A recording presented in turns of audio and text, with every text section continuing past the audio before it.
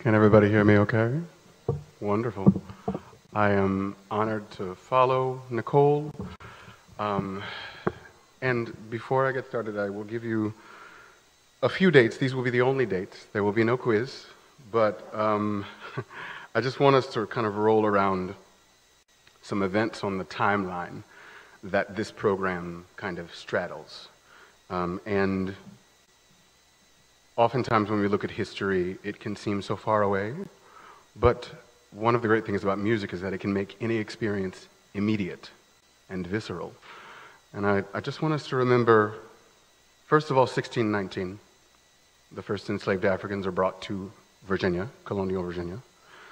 And then Pergolesi in 1736 writes the Stabat Mater. Then we get the Emancipation Proclamation in 1863, and then My People Free Themselves in 1865, Juneteenth.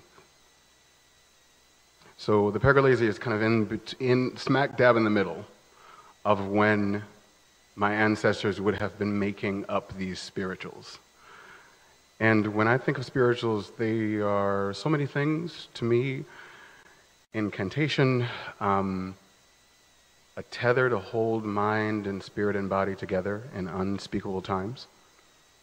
But they're also a technology of remembering. They're a technology of memory, of cultural heritage, and holding on to what makes you who you are. And so I think it's important to realize that while Pergolesi was writing the Stabat Mater, my ancestors were writing, thinking up, transmitting orally these songs that they call spirituals. There's one last date that I will throw in, which is 1713, which I believe is when Sally Hemings was born. So situate those dates in your mind.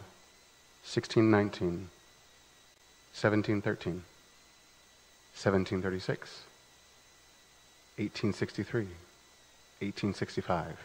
So you're kind of oriented now.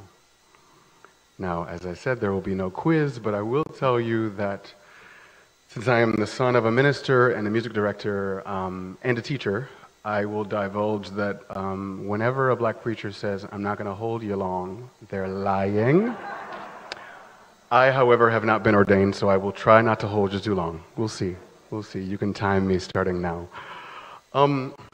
My parents met at Fisk University. My father was there to lead the jazz ensemble and to work as an assistant with the Fisk Jubilee Singers. My mother was there to be the head of the English department. He definitely married up. But I was born into spirituals history, lining out history, as Nicole referred to lining out tradition. And my parents, before I was born and when I was a kid still, were working on researching a guy named Claude Joseph Johnson, or Dr. Reverend C.J. Johnson, who is a big star in one of the earliest forms of gospel music called old time song service. It's got a few different names, but it's adjacent to lining out and a very, very kind of close precursor to gospel. So when David asked me to talk about, the stuff that I wrote and the things that these musicians are so kindly and so wonderfully carrying out for me, I figured it was important to start with why I would even write these things. I write a lot of music that is so-called non-idiomatic, music that is not based on, African-American or black genres like spirituals or gospel. I write a lot of music that has no obvious connection to spirituals. So when I arrange or transcribe a spiritual, there's got to be a reason. Because, and this is said with no false humility, spirituals are pretty good already. So it's not like I would think, or any composer in their right mind would think, oh, I can elevate this. It is already spectacular. It is magnificent. But the reason to write these kind of arrangements, these kind of pieces that take their base from spirituals and go in a different direction is because, one, spirituals are early music. And early music, if it is to live, doesn't stay back then. It's done in real time, in real life, in modern times. Sometimes with modern instruments, sometimes with early performance practice instruments, but still it's done in 2022. We don't leave it in the past. So that's one reason.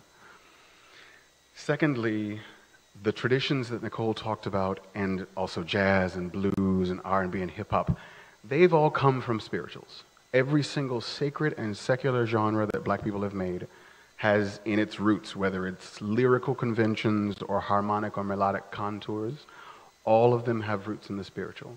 So as a black musician, it's almost impossible for me to escape spirituals when I write. They're in my ear and they're in my heart and in my body because I grew up singing them. The reason that what I wrote is so weird, and the musicians can attest to this, is because when you grow up singing spirituals, at least in my case, especially in the church, you realize that spirituals are living in a way that does not allow them to sit still. So, for instance, the spiritual that the Calvary, the piece that you'll hear later on, is based on, and I'll lean away from the mic. The written down version goes like this. Calvary, Calvary, Lord, I want Jesus to walk with me. Sometimes it's surely he died on Calvary. Simple, right? But when you grow up singing spirituals, you grow up singing in a different way every time. So I'm sure you heard that with Mahalia's version of Amazing Grace. She probably didn't sing it twice the same way. Every single spiritual that I learned, I heard it first, and then I heard somebody sing it 4 different ways next. So if it was Calvary, it would be something like, Calvary,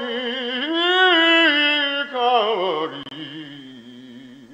Lord, I want Jesus to walk with me. It's going to be different every time, right? So growing up hearing these spirituals, both in the old style unaccompanied extemporaneous form and the Fisk Jubilee Singers versions, I got used to the idea that a spiritual does not stay. It is like water. It is always there, but it is always moving. It is fluid. So then it becomes easy to write things that are kind of weird, because after you've gone through about 100 different permutations of the same tune, then you just put them together, and you make the violin play this part of it, and you make the soprano sing this part of it, and you make the countertenor sing this part, and the gamba play this part. And then you've got this palimpsest. I hate using SAT words, but I'm sure you guys know what a palimpsest is. This accretion of layers, this layering. More layers than phyllo dough, phyllo pastry dough. And so you get these pieces, at least for me, you get these pieces that go in all these different angles at once, because it's like a memory, right? We've learned through science that when you remember something, it changes every time a little bit. And so your recollection of it 10 years down the road is a collage of both what happened and what you have remembered happening. So that's what happens when I try to write anything with the spiritual in it. It's moving, it's shifting, and if I can catch it in one place and kind of stick it to the wall, this is what you get. And I'm so honored to get to do this, especially with early instruments. There's such a specific sound that gut strings and that kind of instrumental construction give you. And I'm also just moved beyond communicating to have singers like Brianna and Patrick singing this, because they're of the blood and they know the style and it's in them, so I don't have to explain hardly anything. Having said I don't have to explain anything, and after having spent a few minutes explaining, I will now pass it to the musicians. Can I do that, or is there something else we have to do in between? All right, so they're going to take it away. This is the actual world premiere of Calvaried by me. Thank you.